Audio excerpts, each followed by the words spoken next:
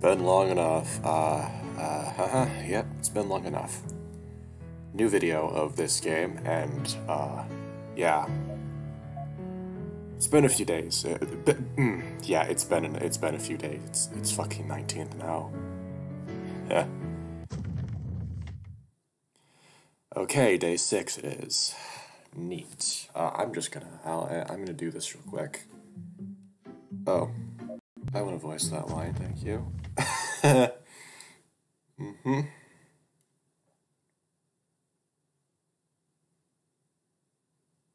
Alright, there we go. Booyah. So, anyway. Anyway, let's get into this. Day 6. Day 5 was like the whole thing with June's parent, seeing June's parents for the first time. Mm-hmm. My memory's correct. Morning. As soon as I walk into the classroom, I see a few friendly faces of other classmates that have gotten here first. Oh, it's Ayako, of course. Good morning, Alex. She smiles warmly at me, taking her eyes off of the person she was talking to greet with a little wave. Do you have any news on the thing I should look into? Sorry, not yet. My friend said he'd look into it and give me an answer by the end of the week. You asked him to look into a thing? Please, tell me it's not more playing cards. Well, what's happening here?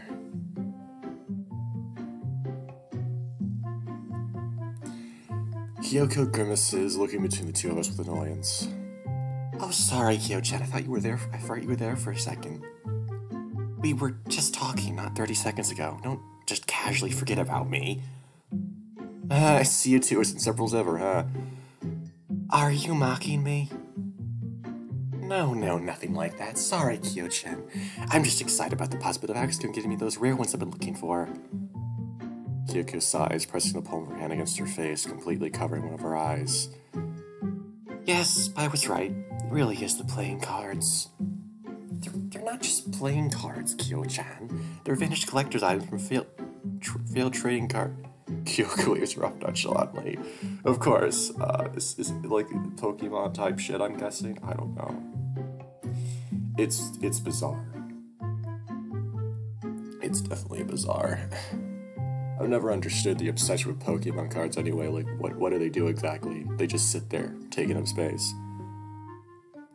Yeah, vintage cards from trading card games that failed decades ago. They're super to find and hard to find in the market. Honestly, why do I still bother with you? Neko Nishi-san sighs in exasperation. Oh, that's so sweet. Right now my speech by heart. I really don't understand how two people could be so completely different from each other and yet be such good friends. Yes, I see the irony. I was gonna say. Well, I promise I'll keep you updated. If you manage to find it before the end of the week, I'll send you a message. Alright, I'll be waiting anxiously for it then. You really need to get out more, Aya-chan. Well, at least they're good friends despite their differences. That's admirable in and of itself. I guess so. Sure. Oh, it's this fucker. Just a couple steps away, I'm greeted by the soft smile of this big lug. Wow, okay.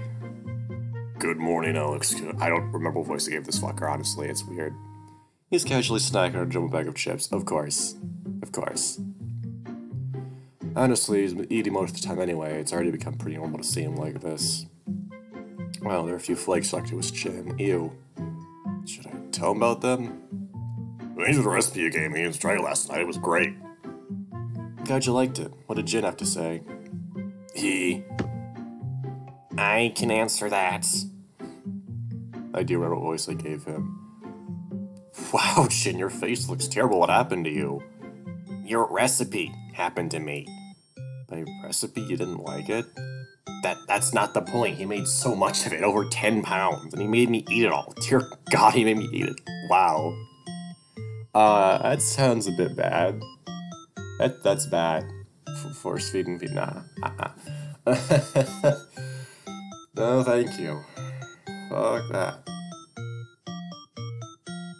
These two people, man. How are you still alive right now? Oh, come on, Jin, it wasn't that bad. I ate 4 pounds of food in a single sitting. No one should be able to eat that much food. No one. Well, there's no way to be able to have an actual conversation with him. He's too riled up right now. And you actually had a pot big enough to cook all that food in at once? Don't just brush me aside. It's fine, Jin. Everything worked out okay in the end, right? Jin pats his brother in the back. Why are these names the same? Why would you do that? These people's parents just hated them. Are you crazy? I was sick on the... Jin starts feeling his stomach as his whole body starts trembling. I think it's gonna take a week to digest all that food. But wasn't it delicious? That's besides the point. You're supposed to eat so much you feel sick. What's wrong with that? Screw this, I need to lie down. Wow. That's... Well, let them do it. They're brotherly love on their own. In fact, I think Jin is just about ready to throw up a bunch of brotherly love on Jin's shoes. I hope to God that my relationship with Aki never turns out like that. Well, just sit around until class starts. God, even though I've only known him for a short while, I can safely say that this place is really boring without June around. Where is he anyway? What time is it already? It's that early still. I feel it tap my shoulder, turn around to see who it is. Oh, it's Ryoji, of course. Ryoji, good morning. Bernard, handing me a small disc case. It's the one you asked for. Short in words as always. Reach up and pick up the case, seeing the name Blaster Punisher 4 stamped on it. Colorful little cover. Thanks, Ryoji. Weren't you still playing this one though? Finished last night. It was decent. The critics called this one a contender for Game of the... Don't trust the critics. The critics are fucking shills. They said Last of Us 2 was Game of the Year. Fuck that nonsense.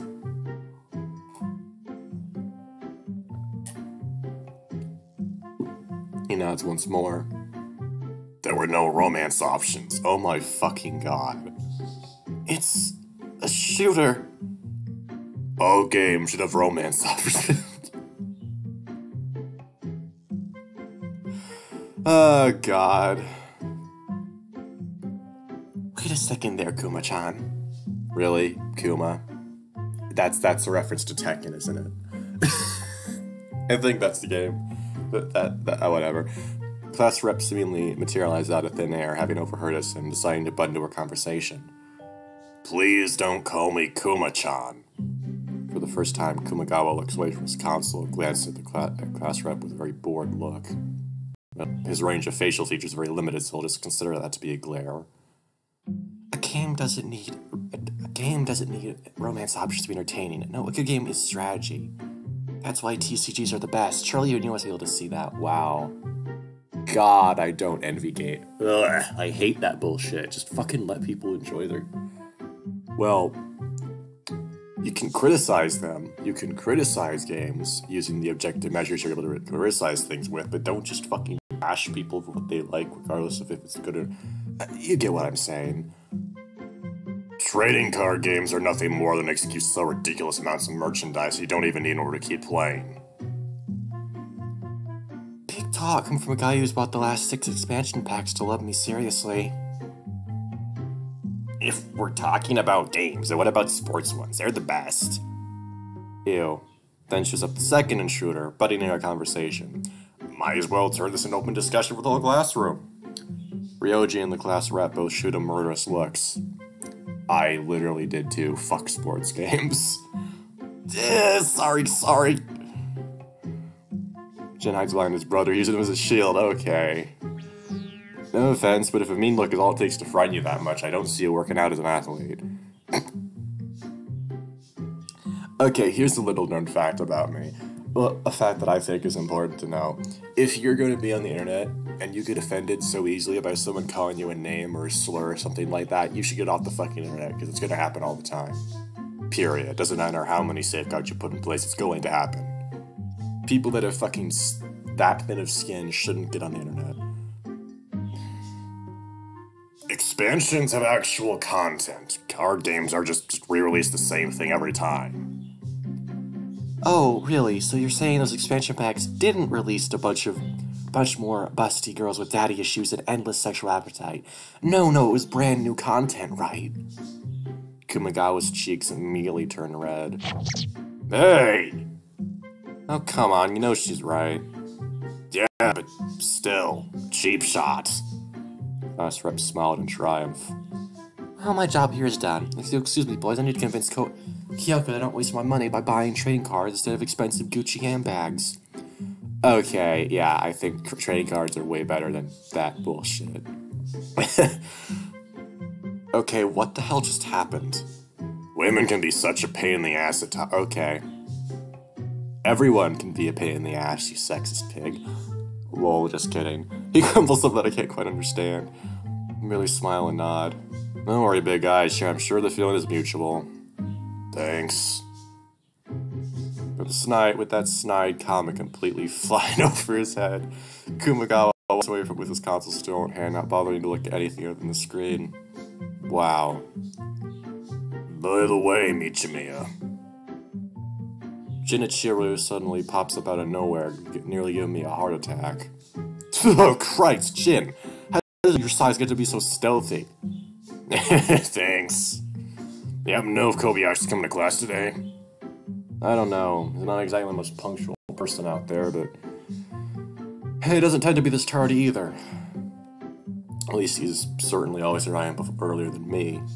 Is this something that happened yesterday? Most likely. Knowing what I know about his parents with the rest of the game, they're extremely protective. Like, they're fucking helicopter parents to the max. Oh god, I might have been more serious than I was letting on. And with that, we're on the back of my L. I'm sure I'll be ready, but really protected for the rest of the day. Oh, it's this dear boy again. He's cute. Shima-sensei walks in the room carrying a giant stack of books in his arms. The echo of books being dropped in the table resounds across the entire room. Ooh, what book is it? No Longer Human? Some of Murakami? Look at, damn, this be one very strong table. All right, everyone, settle down. We have so much to cover today and with so little time. Let's not waste it with pointless conversation. Everyone rushes to their seats, without missing a beat since they start to take attendance. Kumagawa. Here. Nezumiru. I can't do both the voices at one time. Whatever, yeah. It's been 3 years. You know how this works. It doesn't matter. This game of theirs used to be amusing at first, but it's already become quite a drag to hear it every day. The hours seem to lag by, taking their sweet little time to move. Look over at the clock every now and then. Even though it feels like an eternity, the hands on the clock barely move. I am officially bored out of my mind. You know, that's really interesting. One thing I've always found really intriguing about, like, this whole, like, a bunch of what Einstein was saying. But basically, if you're walking on the side of the road, you're moving through time slower than someone driving in a car. So technically, if you're in a car, you're time traveling, in a way. It's weird. I look over to the empty seat next to me where June was supposed to be. Even though it's probably nothing, I can't help but be worried. You told me it was nothing. You wouldn't have lied to me, right? Dude, friend, if you're watching this, oh boy, you're in for a real treat. Started to resent her husband after he'd most of their children, so she hid their youngest in the hopes he would... Oh, this is Zeus. This is Cronus and Zeus. In the hopes that he would one day bring down his father. History lessons? No, that's not history. This is fucking mythology, dude. Shima-sensei is in charge of doing the history lessons this year. Now he's talking about his favorite topic, mythology. The class was supposed to be about Japanese feudal history, mind you, but Shima-sensei does do whatever he wants, without consequences. And I get the feeling I've already heard this lecture a million times over the years. Everyone immediately looks as though it was suddenly opened. Excuse me. Jin opens the door, peering through the little crack he opened. Sensei blinks a few times in confusion. Kobayashi, you're... He looks up at the clock. You're almost 2 hours late for class. I've already put you down as absent for the day, so you might as well wait outside for your next class. No, I already have enough trouble with the subject without missing class. Shima-sensei rubs his headache, rubs his forehead and leans against his table. Then next time, please think about that before coming over so late. Just get to your seat already. I'll change your absence record later. Yes! June nods, quickly rushing towards his seat. As soon as he approaches, his eyes lock onto me. Where were you? I'll silently mouth something off to him to get read my lips. He shoots me a nervous look and mouths back. Tell you later. When the student is taking his seat, Shima-sensei clears his throat. Well, as I was saying, afraid for children, Rhea came up with a plan together with Gaia to save her youngest, Zeus, giving birth to him in an isolated location and... Wait, excuse me, Sensei, shouldn't this class be about Japanese history? Shima-sensei stops his explanation once again, scowling. Yes, Kobayashi, I know what it says on the schedule, but I decided this is more important, so I'm giving you classes in ancient history. But... Ancient history! Fucking hell. Oh, God. Shima-sensei bangs on the table with his palm, making a noise so loud that we nearly jump from our seats. Can't blame June for not knowing. Shima-sensei definitely has his quirks, and his passion for ancient tree mythology is second to none. But he gets really pissed off if you try to stop him from giving class on that subject. Did I say something wrong? June leans over and whispers to me. Everything you said there was wrong. Is he always like this? You should have seen her in last year's Chinese history fiasco. I think Imagawa still has the scars where the whip hit him. You're joking, right? Sure. Kobayashi! Yes? Oh boy. Shima-sensei looks super pissed off. Maybe you shouldn't be watching this class. You already know so much of this subject, you should feel comfortable not to pay attention. No. You know what, how about a little test? I'm sure this won't be really easy for you, since you already know so much. Answer me this, where do the gods of the Greek pantheon reside? Ah yes, Mount Olympus. June is sorry able to respond. He shoots me a pleading look. The teacher isn't really looking at me right now. Fuck, go, get it! Mount Olympus! Shima-sensei's face goes slack, staring at the tiger with a complete look of shock. And he cracks a content smile, seemingly pleased at this turn of events. What a pleasant surprise. I suppose there is hope for you after all. Thank you. Shima-sensei gives a small reverence to Jun, who starts his lesson. And thank you. You're welcome. Alright, but that still doesn't mean you get to get away with not paying attention. Cut the chatter, you two. Yes, sir, Thank God it's already lunch break. Sheesh, spacing out like this is not okay. They should try being a little more attentive from now on. Nah. Alright, class, I want you to review some of what I've explained to you before, because this will certainly be part of our midterms. Just make sure you study and you should all do well. Really? You're supposed to be teaching fucking Japanese history and you're teaching mythology. Why? How is he still working here? Exactly. Shima-sensei walks out of the class as students start getting up. Some people start leaving the class, whilst others just sit and chat, bringing out their lunch boxes. We're finally back to having a cool, relaxed atmosphere. Hey Alex, I'm feet together? You seriously don't need to ask me that every time. Sure, take a seat. I think Sai and Suichi should arrive in a bit. As if we're on cue, the door to our class is violently opened by a super high-strung sign as she and Suichi walk inside. Yo! Yo. Ah, I survived. Saya plops herself down in a chair without bothering to say anything else, immediately slouching on her desk. Rough day? Saya nods, her head buried in her arms. Suichi pulls up a chair to sit down. She lets out a guttural groan. Really rough day, then. Saya looks up with sadness. I was late to class this morning and Katsuguri-sensei shooted me out. She forced me to stand outside our class holding 2 buckets full of water. He does it anyway. What is this, a shonen manga? Well, she is very old-fashioned, so I'm not really surprised. What happened today? You tend to always be on time. That's like the only good thing about you. Watch it, Arata. Saya leers at Suichi, making him grin. Seems this is the exact reaction he was hoping to get out of her. I got into some trouble on my way to school and got held up. Where? In the police station?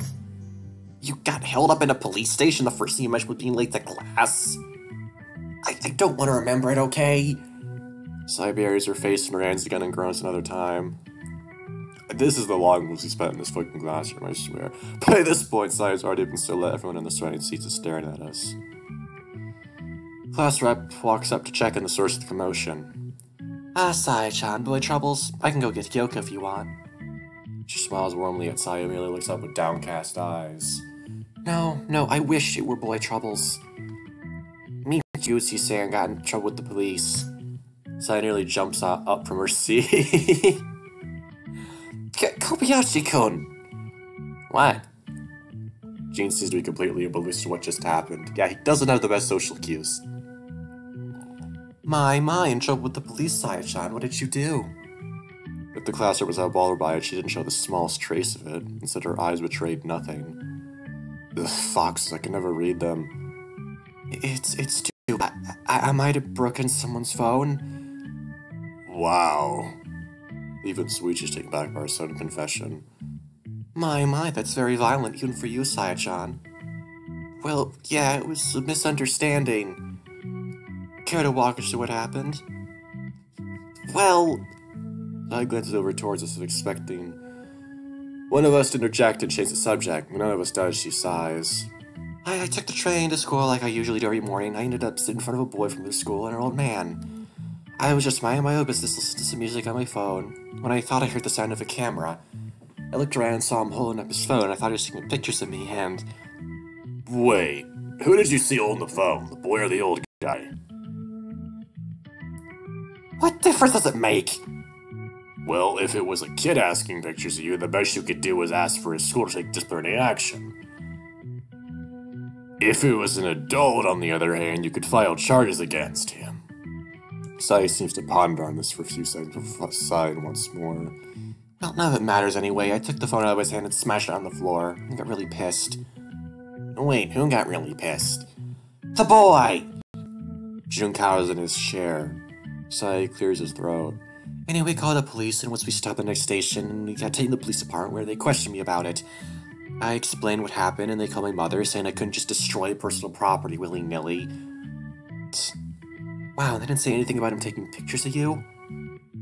Well, I have a bad feeling about this. Turns out, he wasn't taking pictures of me. His phone didn't even have a camera. I knew it. Seems like the story was... I can't laugh, unless I'm actually in a mood to laugh. Sorry, I don't care. It seems like the story was too much for Suichi to take as he explodes in a fit of thunderous laughter. Jun and class rep both pat her on the back, trying to reassure her. That was an honest mistake, Saya-chan. Just try not to jump to conclusions next time. I had to give him a new phone. I was pissed.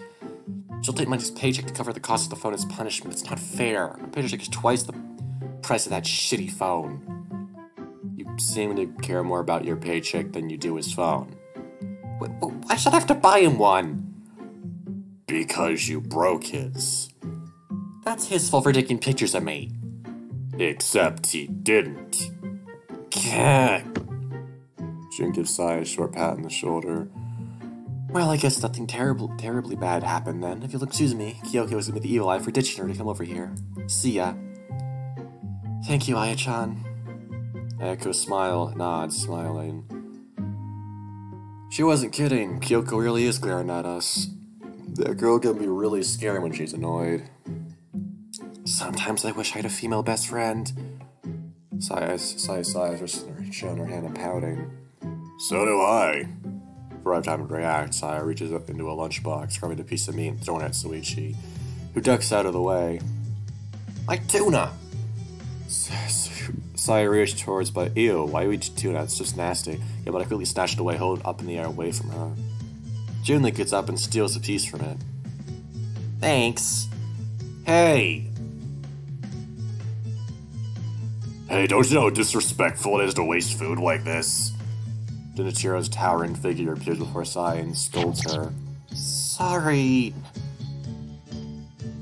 Sai glares at Suichi's on the edge of falling to the floor in a fit of laughter. Leave my food alone, for crying out loud. She had an annoyed look at June. It's really good. She's taunting me now. I relent, sighing. Glad you think so. Here, let me try some too. I quickly whisk my lunchbox away as Suichi reaches for it. Relax, I'm just kidding. Hey, by the way. June points his chopsticks at us with his mouth so comically full of food I can see his cheeks bulging. Takes a few long bites before swallowing. Did you guys see they announced a new game for the Monster Tamer series? It's been over 3 years since the last one. Ah, yes, of course. A Monster Hunter reference.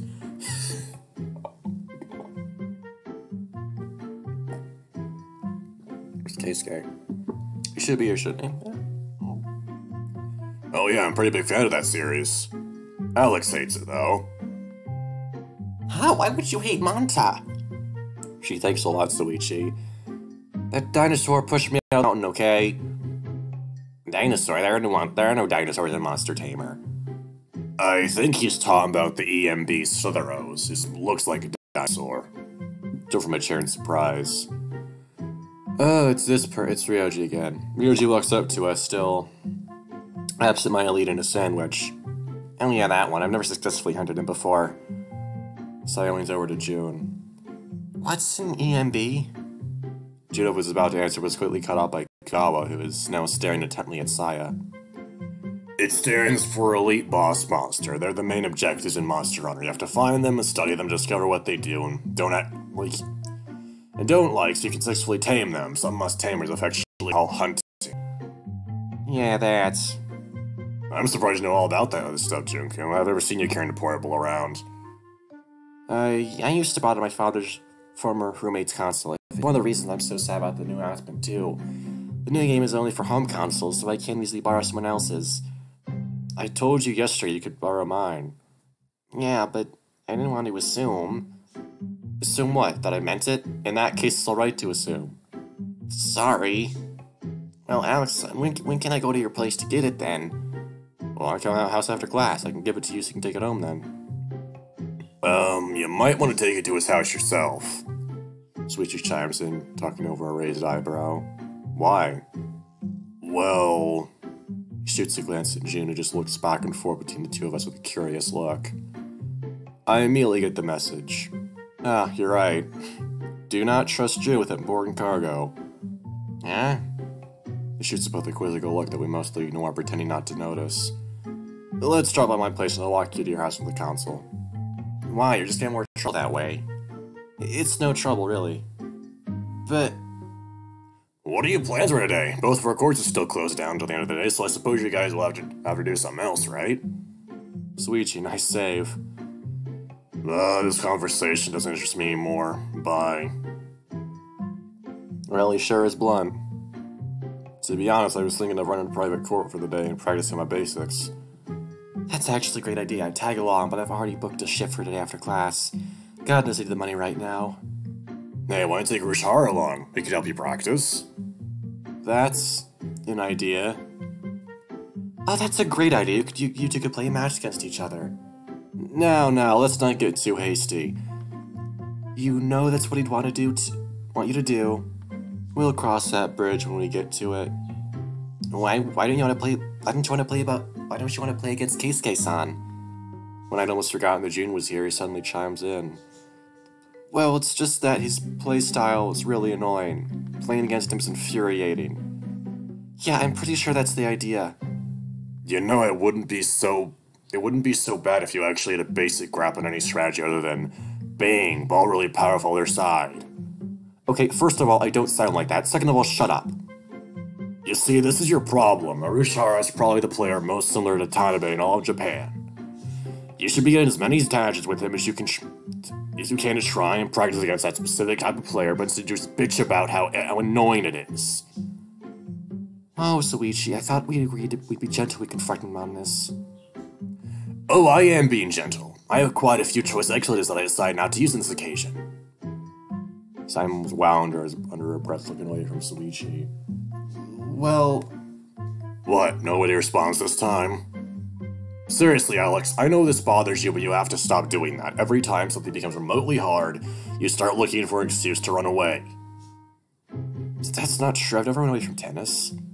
No, instead you just quit the high-profile club you used to practice in, rejected all the private coaching offers you received, cut ties with all of your sponsors, and won't accept any requests from the high-ranking players to practice. Are you really happy just wasting away your talents at a second-rate tennis club when you know you could do better? Hey. Oh, shut up, it's true.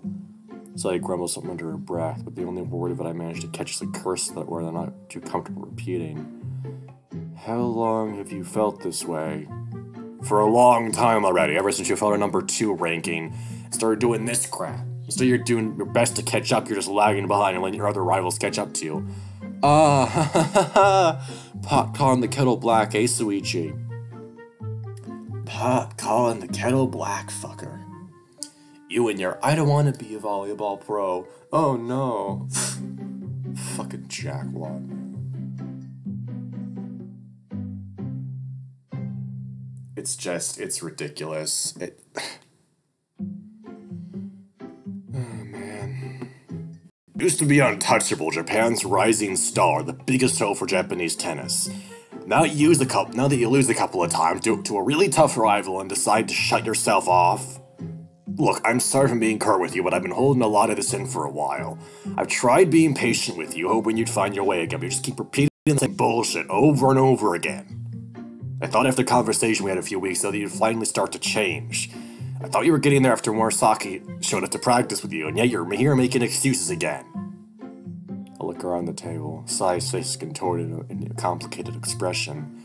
June is a million miles away, looking off into the distance, perturbed by our sudden argument. Do you think so too? I sigh in the eye and ask her. She struggles below my gaze, eventually looking down at the floor. Yes, Coach and I have been trying to motivate you since you first joined school.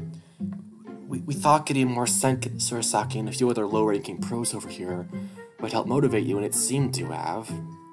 You improved a lot in that week they spent here. It's been years since I've seen you playing that way, but then as soon as they were gone, you just started doing the same thing again. So you knew Coach was going to do that? You planned it with him and you pretended to be surprised about it? Yeah, kinda. I see. Put the lid on my lunchbox together from my desk. Alex, wait! I just want to be alone right now, okay? I turn around and leave the classroom. No one follows me. Okay, I'm just gonna stop here and comment on a few things. Okay, number 1, everything they said there was true. Number 2, I fucking love how the main character here is actually a main character. He has his own character, he has his own struggles, he has his own, motivations. He's not just a fucking blank slate. I'm so sick of that bullshit. I'm so sick of that bullshit in these games. Again, it helps for some people to, get into the world, but fuck's sake, they're so boring. They react in ways you never would, ever, and they're just, ugh. There's a reason why I like Echo, and Burroughs, and Tennis and others, because the main characters in them are actual characters. They're not just a cardboard cutout. Whatever, I don't want to get angry over this. The warm spring air is comfortable. A quiet breeze ruffles through my fur every now and then. I'm just sitting on the floor, looking up at the clouds as they pass by. Even though the sky is so clear, my mood right now is tempestuous. I love that's a good word. That's the good word. The sound of the door wakes me from my daze. I guess I've been lost in thought for a while. This can't be a teacher. Lunch break ended a few minutes ago. Everyone should be in their classes right now. Suichi, then? I hear the sound of footsteps. No, it can't be Suichi. He knows I like to hide behind the vent. He'd have come straight here.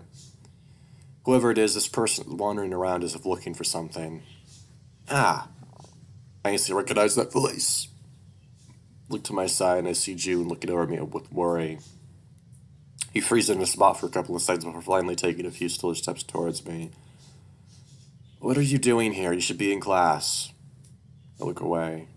Yeah, well, so should you. June sits down on the floor next to me, turning to look at the sky as I am doing. I don't really feel like going to class right now. I get the feeling I just space out the rest of the day.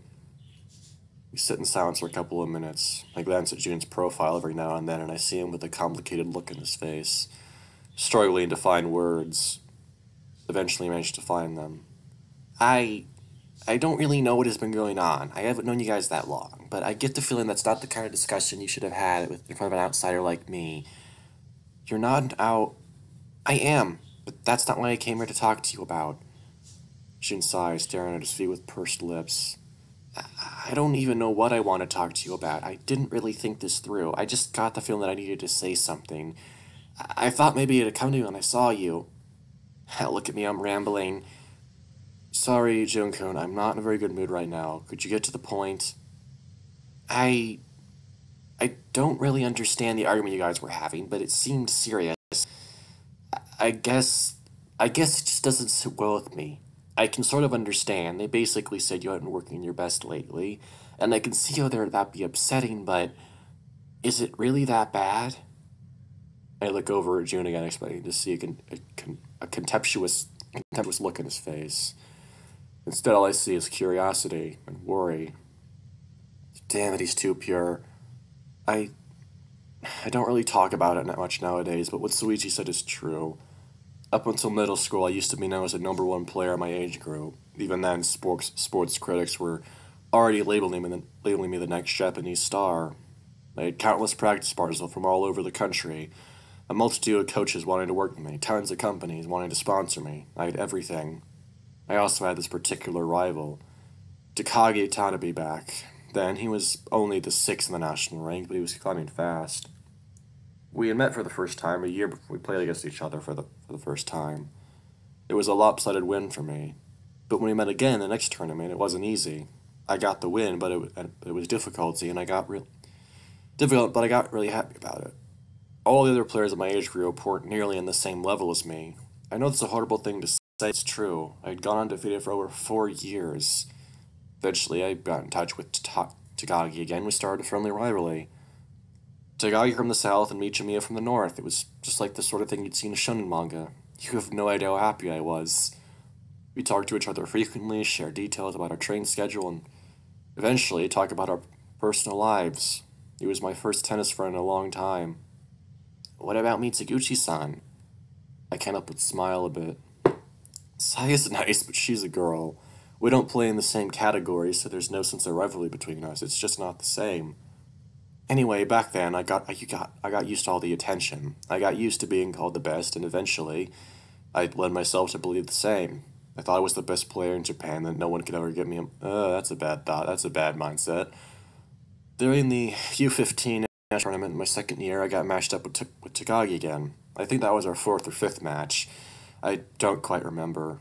I was feeling a little bit nervous because every time I played against him, he seemed to be so much better than the previous time. I saw him clawing his way towards me, and frankly, that terrified me. But still, I convinced myself there was no way I could lose, and that was that. Went into the match 100% sure I'd win. And what do you think? I lost. I lost big time. It was down to the wire between us.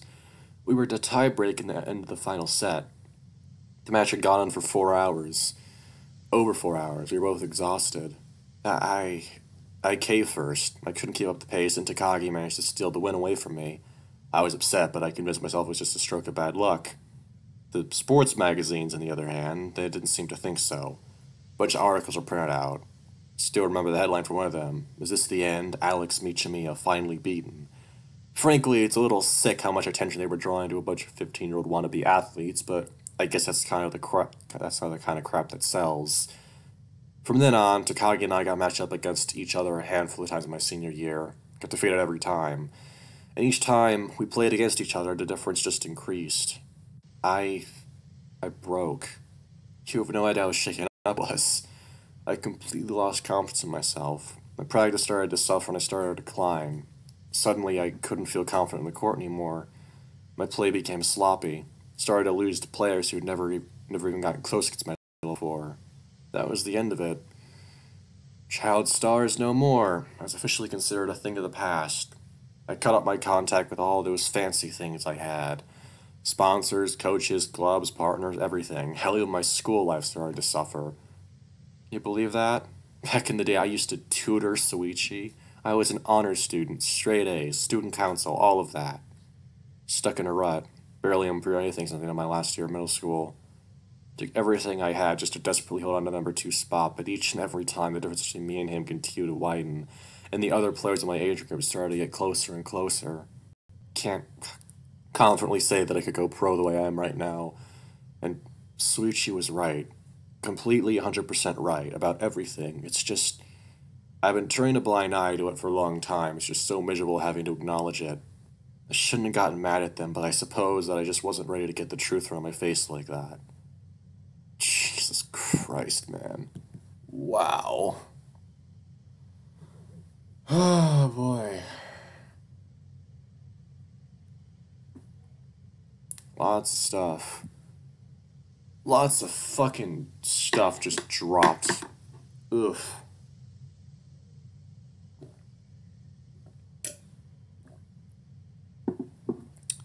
Yeah. That's what I was meaning by having the mindset that you're the best and no one can beat you. That's what I meant by that being bad, because once you get in that mindset, it's going to ruin you if you do lose.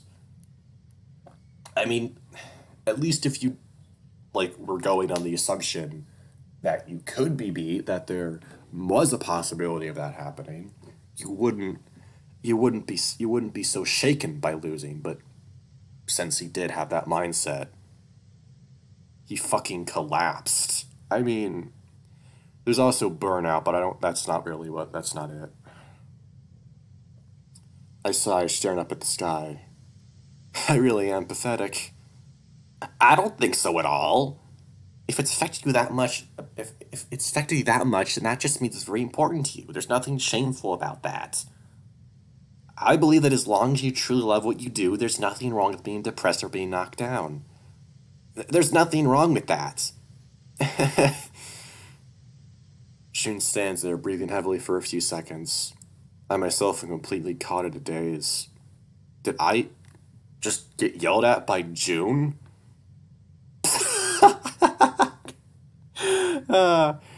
What? No, I'm sorry, I just...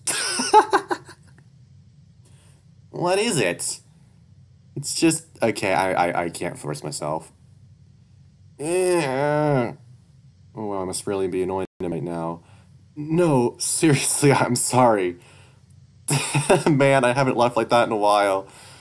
I'm really sorry, Jin. I wasn't laughing at you, promise. It's just, man, if even you're stabbing at me, then I guess I really overdid it, huh? What's that supposed to mean? I mean nothing by it, I promise. Thanks a lot, June. I guess I really needed to hear that. Twist my hand on top of his head, patting him lightly. This time his entire face was red all the way to the tip of his ears. It was nothing. I just really wanted to help you, so... He turns to stare at his own 2 feet, too embarrassed to even look at my face. His ears keep twitching, yet he never moves away from my hand. Look up at the sky and take a deep breath, get out my feet, and dust to myself. Alright, guess I made up my mind. Huh? About what? Can't erase all the doubts I've accumulated in the past 2 years, nor can I ever recover my confidence in the blink of an eye. But... guess it can't be worse than not trying. God, what a quote for the ages, man. Like, so many people... Sorry, wow, that was loud. So many people need to fucking hear that. I mutter more to myself than to anyone else. June stares at me with a confused look. When I think about it, I can't help but smile. I guess I really do have great friends. That's really nice. I like that a lot. That was a nice little, interlude, I guess. I'm standing in front of a classroom at the second year's floor, waiting for a certain someone to come out. Even though class has ended, he has yet to leave his classroom. Bunch of second years are gathered at the door, looking at me and whispering. I guess it really isn't common for a third-year student to be here for long. I recognize a few faces from the tennis club. As they pass me by, they all me politely. Oh, here's the boy! Here's the boy! He stops the boy at the door and stares straight at me with a look of surprise. He half jogs on my direction, tennis bag across his shoulder.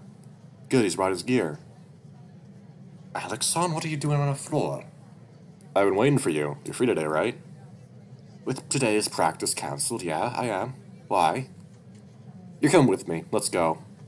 But you can't just expect me to follow you around. And yet that's exactly what he does. We go down the stairs all the way to the entrance. Even though Keisuke protests a little, he doesn't actually disagree with me or stop following me. In that regard, he's a very passive person. He really should try asserting himself more. Alexander, at least tell me where you want to take me. We're gonna have a match, you and I. What? Keisuke freezes on the spot, stunned. Are you serious? Yeah, think of this as a formal challenge, if you will. Straightening out, Keisuke runs around me, cutting me off. Wait! He stares at me, his eyes inspecting my face for any missing details. Keisuke, your expression is really scary right now. What brought this on? He's still doubting me. Well, I can't say I blame him. I've avoided doing exactly this as he first joined our club. He used to ask me about it all the time when he was still first year. Guess there's no harm in explaining it. I am turning you into my proxy for Tanabe. You'll be my practice partner from now on. You've got no problems with that, I assume. Not at all. Good. I've already booked a court for us at a nearby club. Our appointed time starts in half an hour, so we gotta hurry. Keisuke nods, walking next to me with renewed vigor. Alright, time to look alive. God, the fucking death stare he had there, that was fucking crazy. We managed to arrive at the club with a couple minutes to spare. Not wanting to waste a single second of our allotted time, we both get changed as quickly as we can. Oh, there they are. What? Suichi and Jun are sitting down on the benches looking at us with expectation. Suichi, what are you doing here? Junkyo told me you had a match today, so I wanted to come by. Figured you guys need an umpire. Didn't you say you were terribly busy? How'd you take time off to come over today? Well, I never finished one of your official matches. I'm not about to start now. This guy really is a headache at times. This isn't even an official match, you know. Alex, son, already warming up. Hurry up. Right, coming. I set my bag down next to one of the benches, grab a racket, and quickly move to the courts. Ugh. Sorry guys, my throat's all mucusy. Phlegmy, I guess. I don't know. Ugh. We do some light stretches followed by a couple of minutes of just hitting the ball to each other. Okay, now wish you so far. Looking over the side, Suishi's already taken a seat at the umpire chair. Jun is also watched intently from his seat on the bench I picked for myself. I wasn't really counting on an audience, you know. Alex, Sean, how do you want to decide who takes first serve? We both approach the net so we can talk over the details. How about we just toss a coin? Just as I say that, Suichi grabs a coin from his pocket and tosses it to me, snatching it in the air. Thanks. You alright with this, Keikun? I'm fine. Toss. Keikun's already switched to go mode. Oh, that's scary. Oh boy, this is fun. I'm sorry guys, I'm just talking to friends while I'm doing this for some reason. I mean, he'll see the video anyway when it comes out, but still, I just.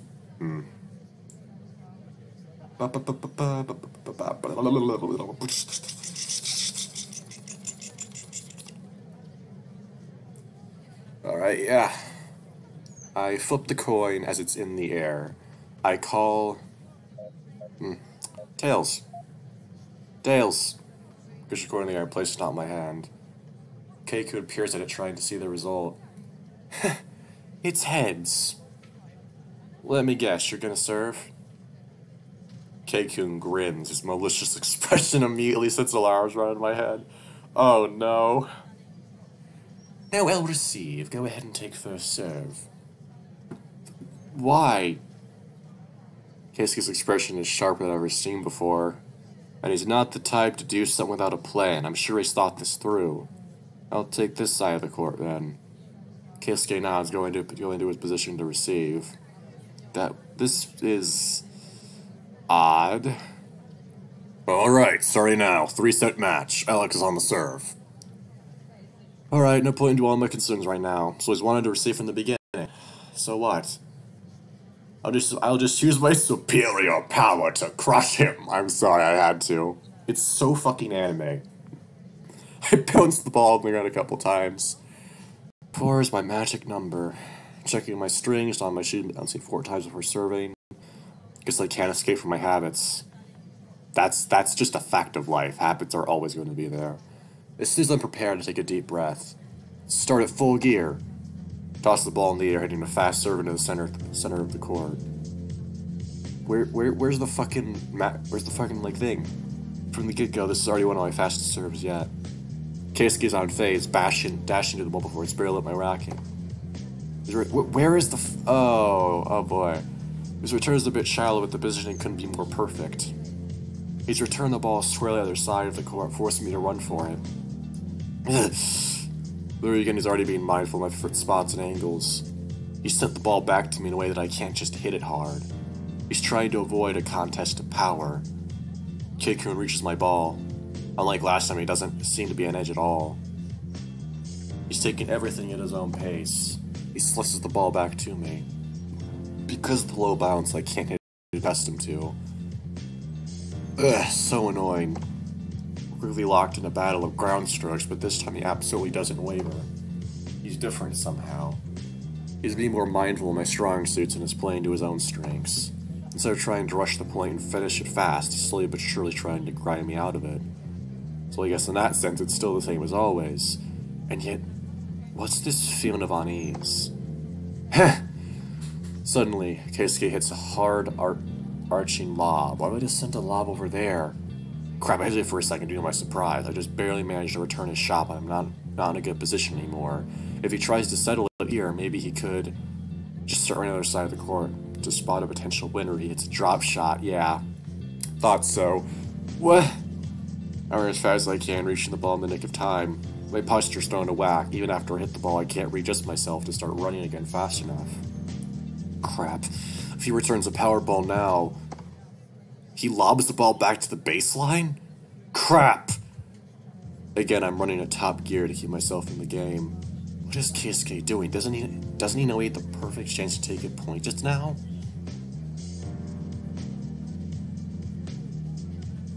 Wait, what? Wait, what? Oh my god, you're kidding. Right, I forgot about this. Alex and Ushihara have been stuck in that rally for a while now. I've lost count of how long it is already. Damn that Ushihara's picked up a few new tricks, hasn't he? What's Ushihara-san doing? Even I can tell that he could have already scored the point by now. I was so absorbed watching the match that I didn't see Junkun approaching me. He's making Alex run, but not diagonally. He's also forcing him to go up and down the net. Come on, Alex, he's playing you. Fucking notice it already. Stuck without knowing what to do, Alex just keeps hitting the ball as hard as he can, trying to power his way through. Instead of going for a winner here, he's trying to win in the long run. He's playing to tire Alex out, and of course the idiot doesn't notice this, so he just keeps playing at top gear without a carrot for his stamina. So this is bad, right? Yeah, he's forced Alex into a corner and is now just applying enough pressure to keep him pinned down, without actually winning the point. And even if he makes a mistake and loses the point, it doesn't matter, because he's still accumulated an advantage in the long run. The match's barely even started, it's already on the fucking worst case scenario. Ushihara is setting out a mix of deep and shallow shots. So to his already vast repertoire of spins and strengths, he's now at a depth as well. It's taking advantage of the entire court to keep control of the pace. This is the concept of his style completely actualized. Shit! Alex sends a power ball to the corner of the court, trying as hard as possible to keep himself in the game. Come on, Alex, you have to have noticed it by now. How dense can you be? This isn't the Alex that I know. Stop messing around. Show them why you were Japan's #1 already. That was cool. I like that a lot. That's like one of the things about this VN that I absolutely adore, that they actually switch perspective. More than Echo did, because Echo only did it once with like the switching to Flynn's perspective for like the last 2 hours of his route. That was amazing. I love that a lot. It gave you new perspective. things. And this game has that shit all over the place, if I remember correctly. Shit, I feel like my legs are on fire. How long has the rally been even dragged on for? It feels like it's been forever. Keiku's repelling every single one of my shots. I am completely unable to mount the fence. When I think I finally have some momentum going, he returns an unexpected shot and completely breaks my rhythm. And yet, why hasn't he tried to score yet? No matter how I look at it, it's just too strange. He's had many opportunities, but he's yet to take the plunge. Is he afraid I'll be able to counter it? It would make sense. If he overcommits, then that'd give me the chance to counterattack. But even then, this is just too familiar. Why does his playstyle remind me of someone else? It doesn't feel like I'm playing against Keiko anymore. It's someone I always played, and yet it's different. He started to employ many more angled shots. You literally told him, you're gonna be my Tanabe proxy. He's trying to be Tanabe. Fucking hell. He's trying to... Yeah, I already read that. He's not focusing only on different spins, he's now using sharp angles to force me to run. He's trying to reduce any offensive space. Reduce my offensive space so I don't have much time to swing. He's cornering me by locking my power shots away from me. Locked in this endless back and forth, I decide to try something I wouldn't usually do. You usually do to try and break the stalemate. I launch a drop shot to try and break his rhythm. Even if it's a little bit, if his return is weak or slightly out of position, I can take advantage of it. His response is almost instantaneous. Keikun rushes to the net with a speed befitting a wild beast. I barely have time to reposition myself when he hits a full power shot to the open side of the court. This is where he decided to go for a point? Shit, I was too careless. Make a mad dash for it, but the ball is long since the bounce before I am even close to it. Out, 15 love. His eyes looked my way out for only half a second, and his expression is sharper than I've ever seen before. That's when it hit me. Ken Masaki. His style is without a doubt very similar to that of Kenma Sasaki. I noticed that he paid an ornament of attention to Sasaki-san when he came over to help us practice, but I never realized he was trying to learn from it. So Keiku knows the similarities in their styles. Could it be that he's trying to copy Sasaki-san? If that's the case, I should forget everything I know about Keiku's style and start trying to mount an offense geared towards Sasaki-san? No, that'd be stupid. Even if he's trying to emulate Sasaki-san, the reality is that Keikun couldn't have been practicing the style for long. He shouldn't be too familiar with it, which means it'd be easy for him to return to his ordinary style. Right now I need more information. Let's see, how can I be sure that he's emulating Sasaki-san's style? What the fuck? Tip, a type of tennis grip used to impart increased topspin. What the fuck does that say? Oh, Western grip. It's like, oh. Tennis style used to impart increased topspin to shots was hard to control for long periods of time. Okay. Oh, that's right. Sasaki-san tended to favor the Western grip much more than the others. As far as I can recall, Keiki never used a Western grip before. He always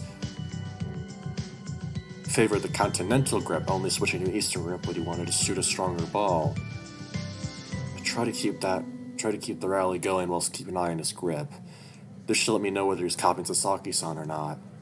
I want to keep the rally going for as long as possible, but I also don't want to pass him an opportunity to score the point.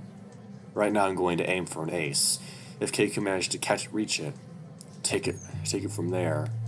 Keep it simple, no complicated tactics or play, just play my own style. If a flat serve to the center didn't work, then how about this wide slice? Despite losing its speed, I'll make sure my shot more than makes up for it in spin and placement. I absolutely won't lose a guy my age when counting my serve. Keikun misjudged the timing of the ball, barely managing to block it.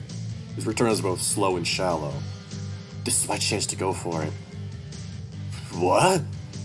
I can hear Keikun's surprised voice as I dash forward, abandoning the baseline. I can't just let a chance like this pass, so I'm seizing the initiative. Victory always the swiftest. Reach the ball just after it bounces before it starts dropping for the second time. I let my body's momentum carrying in my swing, trying to put as much power into my shot as I can. I don't have time to stop moving and stabilize my body, so I just do my best to hit it in the air. A jump shot. Precision doesn't matter, just be careful enough so it goes in. Go! The ball flies out my racket with force. Keisuke stretches himself as much as he can, attempt to reach, failing miserably. The ball hits the floor, close to the line, and soars into the court's protective net. What? Was it in or out? Which one was it? I look over to Suichi, who's sitting there dazed. He eventually notices my eyes on him and snaps out of it. 30 love. Yes! Managed to securely take the point while sticking to my own style. Still, I won't be able to keep attacking like this so often. I was lucky that Keisuke's shot was out of whack, but he won't have me many more opportunities like that. I still need to figure out a way to deal with this strategy, but for now I'll just be grateful for each and every point. I didn't have much of an opportunity to keep an eye on his grip, but such things are a given. I'll just keep gathering a little bit of information every point. We return to our regular positions. Usually, from what I've seen of Keiko over the past year, he tends to lose his cool after a point doesn't go his way, so I'd hope to take advantage of his temper like I did in the past match.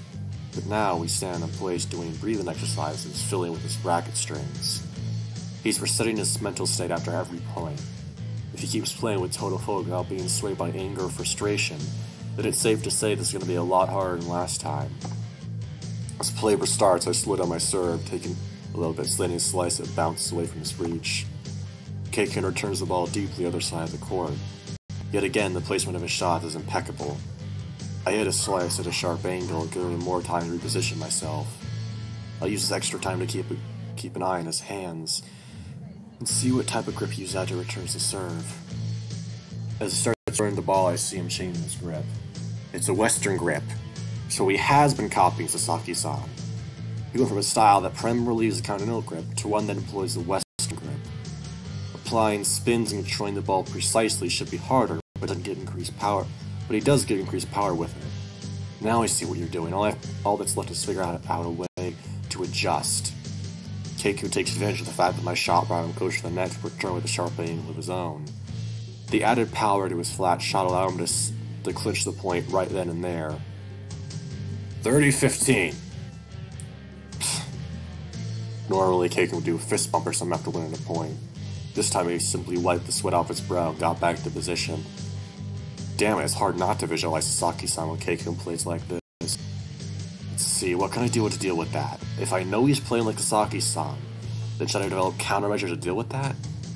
What if he just switches back to his own style? This line of thought won't get me anywhere. For now, I'll focus on dealing with his forehand slice. So far, it's been the most common shot of his. I'll try to keep the ball pinned to his backhand and I'll work from there. Once again, take a deep breath. Let the excess tension go out of my breathing. Once I serve, let the energy transfer from the bottom of my feet to the tip of my fingers. Move like a whip. I send a serve full of topspin to the side of his backhand. He shouldn't have time to pivot around the ball, and his point of impact should be slightly elevated. For now, I'll focus on disrupting his swing. As expected of him, Keiko doesn't seem at all fazed by it, returning to deep slice on the other side of the court. But this ball wasn't nearly as powerful or as deep as his last shots. Alright, this just might work. I return another topspin heavy shot to his backhand. Even after he reaches, Keiko can't return comfortably. Alright, just like I thought, the shot wasn't too powerful. It wasn't all too powerful. I can certainly take advantage of that. His forehand slice is the crux of his current play style. If I can keep him from using it like he wants to, I can force him to reduce the power of his shots in order to keep his control steady. Right now I'm forcing him to choose between power and control. Now that I have more time to respond to his shots, he can't counter me as easily. We're once again locked in the rally, but this time I have the upper hand. I'll slowly but surely grind him out until... Yeah! Keiko desperately reaches for a ball that is out of reach. The ball hits the protective net with a resounding wham. 40-15. Yes! Up a fist in the air with an excited cry. I try focusing my view on Keisuke's face to see if he's at all affected by his temper. But he's now back at the baseline doing stretches. Breathing exercises and stretches, huh? And definitely is trying to keep his temper under control. The idea of a perpetually calm Keiko is terrifying. Let's see. So long as I can pin his forehand down, I'll have an easier time dealing with his spin shots. But at the same time, I don't expect him to let himself be gimped by his backhand. This is Keisuke of combat, after all. He should know more than anyone that his backhand isn't as good as his forehand. If that's the case, I'm sure he has a countermeasure for that already. Well, trying to predict what he'll do next is meaningless. I'll just take this one step at a time. I'll respond whatever changes he makes to his playstyle without making any major changes to my own game unless I have a reason to. 15 seconds! Suichi's voice steps back to reality. That's right, I have to serve now. Focus on the point for now, leave all the thinking for later. I hit with a powerful flat serve towards his backhand. Keisuke immediately responds with a deep slice. As I expect, he's prioritizing control over power. He's dishing out weaker shots in favor of making sure the placement's on point. I can reach it without much trouble. Let's see, what do I do now? I'll just go with the top spin heavy shot to the open court.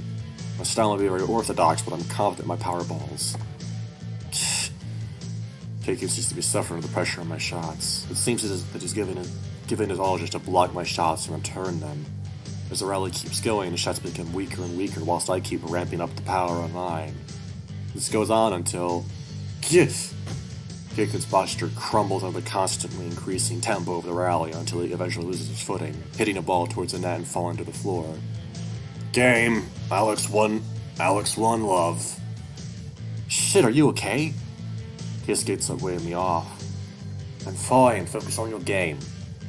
Oh, jeez. As he moved to switch sides, I noticed Keisuke's eyes are completely unfocused as he walks past me. I glance back at him after we pass each other and notice he's mumbling something to himself. Is he already so focused he doesn't even notice me? Jeez, that's scary. Once from position, he takes hold of the ball, bouncing on the floor a couple of times.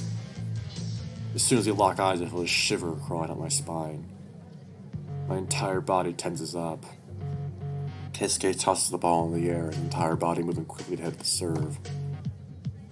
I am sorry, I just realized I haven't even commentated on anything for the past, 10 or 20 minutes. I swear, when this game gets intense, it gets intense.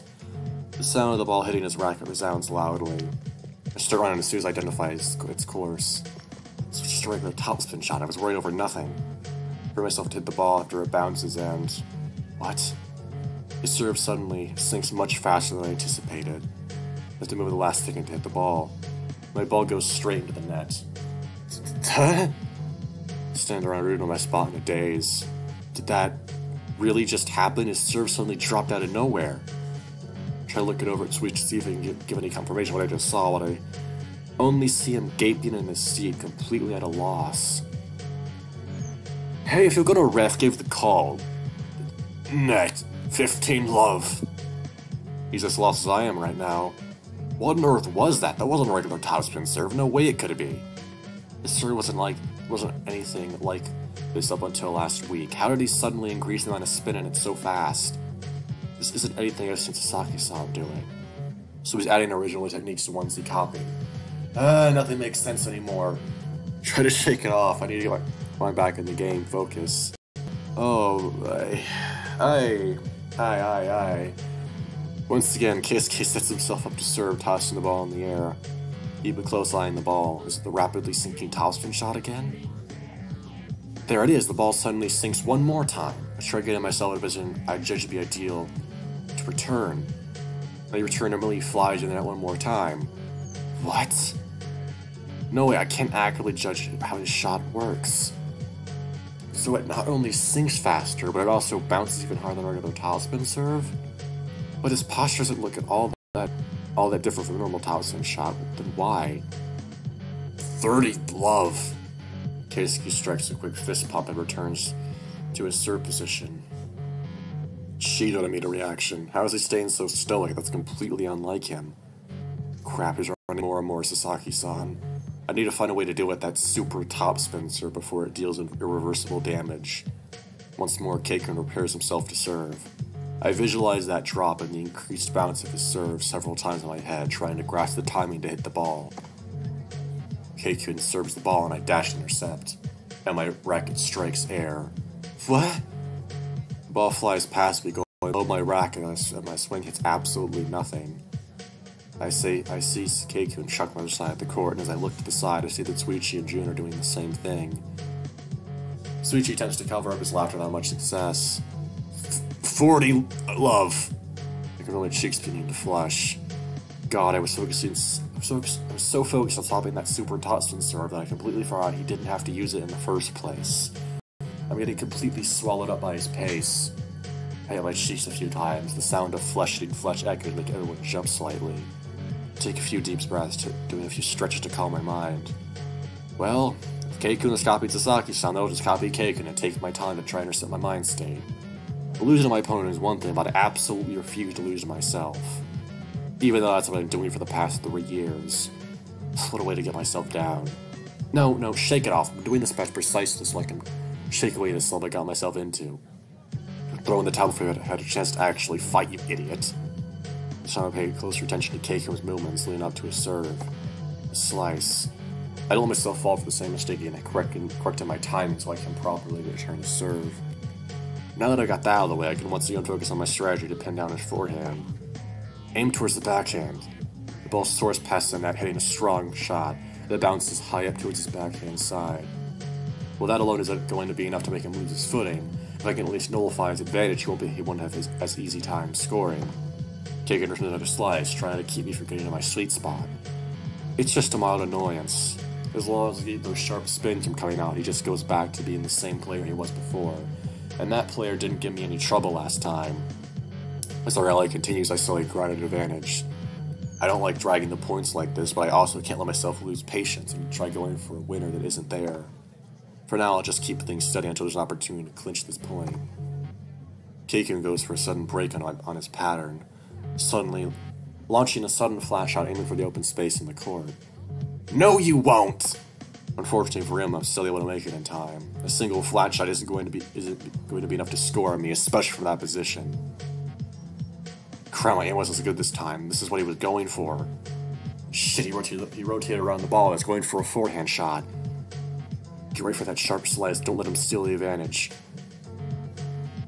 Suddenly, Keikun has a strong topspin shot towards the other side of the court. He had the chance to try and resume his game plan, and he chose to ignore it. What's he thinking? I run for the ball, getting ready to hit it after it bounces. The ball suddenly drops? Shit, it's not the same topspin shot from before.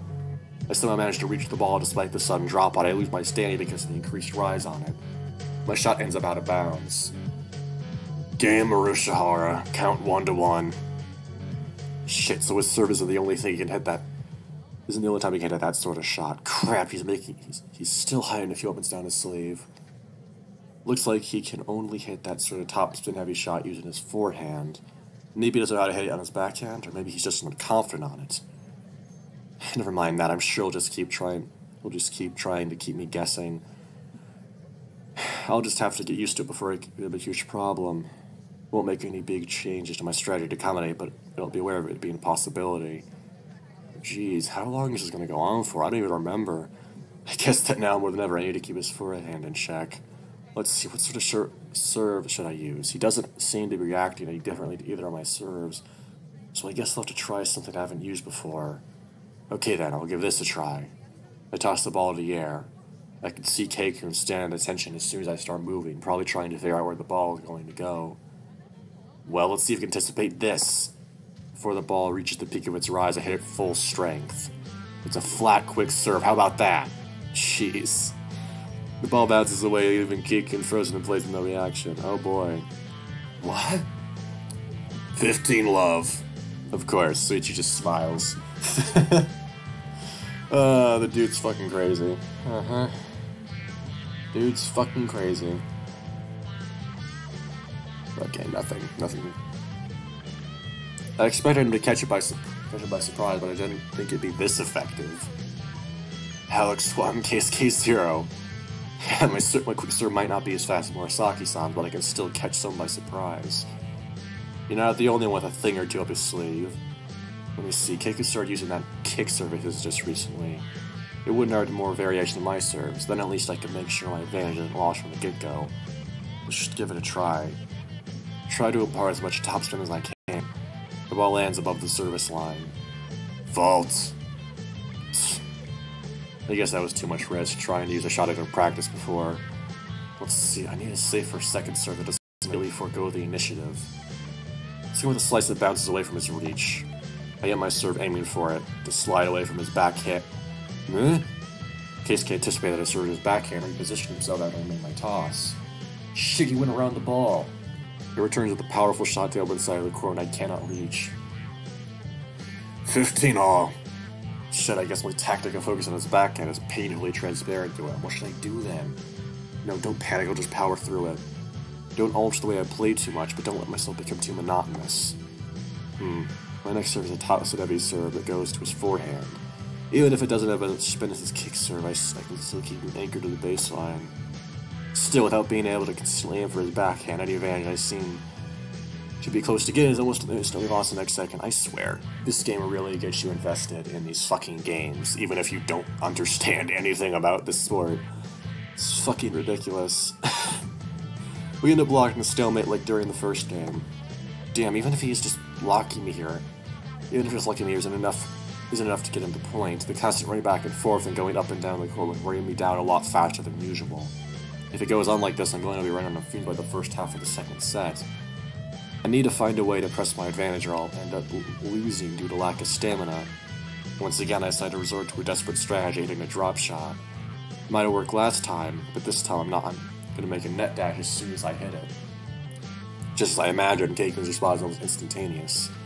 I guess he already expected to try something desperate when he keeps the game locked for too long. I end up being forced to make the first move and he already knows what that is going to be. He reaches the ball and hits it with as much power as he can. I extend my arm as far as I can. Hit the frame! His return barely hits the frame of my racket, making the ball fly back to his court. Keikun tries to reach it, but it falls just on top of the baseline. 30 low for a 30-15. That's not, I don't imagine winning the point, but I'll take it. I guess from now I'll be forced to take more desperate measures like that to keep myself with any drainable energy before the end of the game. And no matter how much I try, I can't stop picturing Keikun Sasaki-san. No, even worse, I can't even visualize Sasaki's face anymore. Instead, I keep seeing Takagi. Shit, my head is everywhere but the match I'm playing right now. I can't help but be reminded of how these three are similar to each other. 15 minutes later? Okay. Jesus. Game Urushihara, 6-6, tiebreak. I'm gasping for air, trying desperately to get enough oxygen in my lungs to keep moving. My legs feel like they're on fire, just moving is already hard.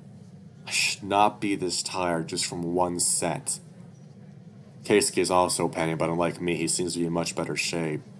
Damn it, there hasn't been a single break in this match's rhythm. On the contrary, it just keeps jacking the pace even farther up. The way things are now, I'm not sure I can hold up my own in a second set. Jeez. Hell, I'm not sure I can win this tiebreak. I take a short break before the start of the tiebreak, where I chug in a bottle of sports drink and massage my legs. Come on, guys, don't give out on me now. Shit, looking to the side, Keikun's focus is seriously scary right now. No matter what I throw at him, he keeps adapting to the changes I make in my game and learning to deal with them.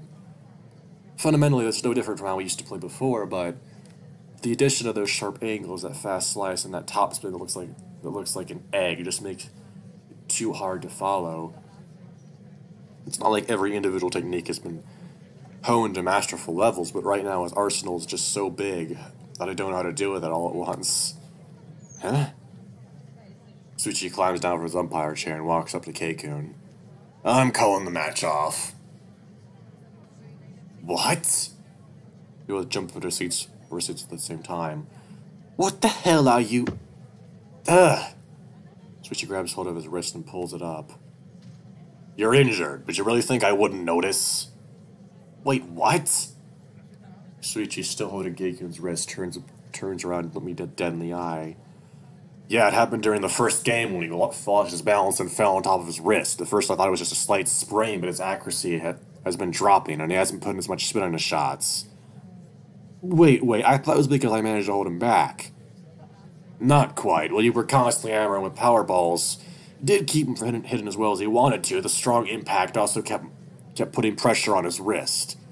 To To put it simply, he's been damaging his wrist as the match went further along, so I'm calling this match off now before it ends up causing himself permanent damage. No! Keisuke slapped Suichi's hand away, furious. You don't get to decide that. I'm finally at a place where I can stand against him. I have a chance of winning. How can you tell me to just... You idiot! Keisuke jumps back, scared at Suichi's sudden scream. Even Jun, who's far from us, reacts to it with the same amount of surprise. Neither of you are playing at your best right now. You're both suffering, so what the hell are you trying to prove, huh? You're trying to prove to us that you can ruin your tennis career for absolutely no reason? But... No buts. You're an athlete, not a child. The well-being of your body should be your main priority. What would you even stand by winning a match with and completely destroying your wrist in the process? Are you stupid? But I feel fine. I can go, No, you can't! Suichi grabs his wrist again, making him wince in pain, his entire body curving as he tries to avoid the sudden movement of his wrist. You might be one hell of an actor, but you can't hide that you're hurting. If you want to keep up with this stupid show, yours would be my guest, but I'm not officiating this match anymore. He's right. I walk up to KK and put my hand on his shoulder. I don't want to continue knowing that you're possibly jeopardizing your career. At least get yourself checked out by a doctor and rest for a bit before you can try to continue. I don't want to be the reason you had to give up on tennis. But I could win. I was... Through gritted tears and clenched fists, his shoulders start to quake. He's so angry that he could start crying tears of frustration in moments. Look, you totally got me. I was holding on by a thread, and I thought that was because I was starting to adapt to your tactics. But it turned out to only be because you were in pain. If that weren't the case, then I wouldn't have stood a chance. You probably would have eventually broken my serve and taken the win. If you want to chalk it up as a win for you, I don't object. No, anything but that. Keisuke's shoulders sagged as he lets his arms fall next to his body. I want to beat you fair and square. You never know what might happen in a match. You could have come up with a way to beat me, so I can't accept this as a victory. I want to put this match on pause. Can we get back to where we left off once I get my wrist checked out and be okay to keep playing? Try giving a big encouraging smile. Of course, I also can't accept the way this is getting left off, so I definitely want to get back to it later. Extend a hand, trying for a handshake. Keisuke looks down and hesitating for a second, then finally grab my hand, shaking it firmly. You better. Guess I should probably head for a doctor right now. I'll go with you. I appreciate the offer, but I'll just have my chauffeur take me. Okay. Oh, what the hell, you can come along. Yay! I'm gonna go inside to use the showers. Do you mind waiting for me at the reception desk? Two, completely absorbed in conversation, walk away from us until they are eventually out of sight. As soon as they both leave, I'll myself collapse on one of the benches.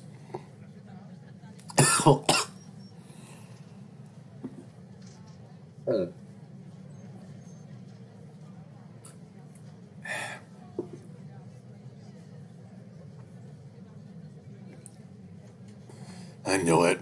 I knew we were more tired than we were letting on. Sorry, my world is spinning right now. Suichi sighs, pushing his face against the palm of his hand. You idiot! Suichi sits right next to my head. In the small amount of room still left on the bench. He puts a hand on my forehead and lazily strokes my face in gentle strokes, staring into the court. I was worried today, you know? Suddenly felt so covered I didn't have the courage to speak. I just find off the desire to close my eyes and just doze off on the spot. At first I was afraid that I had said something that I shouldn't have and you'd be angry at me. Still, when I heard about you challenging your Shihara, I thought that I'd done the right thing after all, confronting you about it. All that just to see this pitiful performance of yours. I'm sure you weren't even close to playing to your bench potential. You really think so? He slowly nods. I thought it couldn't have been a bad thing if it got you to just to face your own fears, but you ended up trying so hard to get over your block, you ended up playing worse for it. Didn't think I was doing all that bad. Sorry, man, but you were. Missing up on obvious chances at school where completely was near cool, shots less accurate than usual, just everything was off. Urshar definitely approved on the other hand. I'm pretty sure he'd have beaten you if you weren't injured, but then again, only because you suck today. I guess the mind really is a tricky thing. Here I thought I was being fierce. Confusing crudeness for fierceness. That's what you were doing. You should just acknowledge your problems and try to work through them slowly. Don't bite off more than you can chew. Duly noted. He taps my forehead with an index finger, getting up from the bench and looking down at me. Alright then, I think we should head out as well. Oh, come on, Mom. 5 more minutes. Suchi laughs at me with a warm smile. Sorry, no. You're exhausted now. You should head home and rest. But don't make me yell at you, too. Getting up right now. I rocket jump out of my seat, making him laugh again. Quickly put my things back in my bag and ready to head out.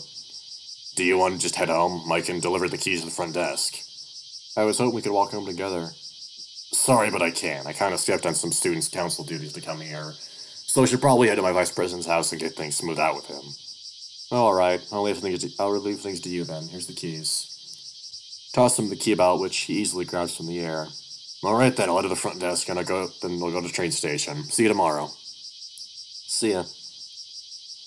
We walked in different directions, waving at each other as we got further apart.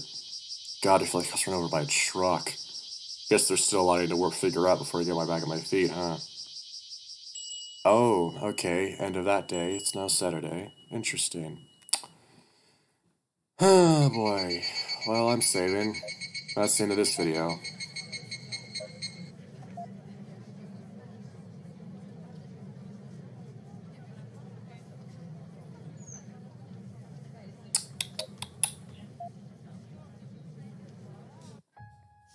Thanks for watching, guys. See you next time.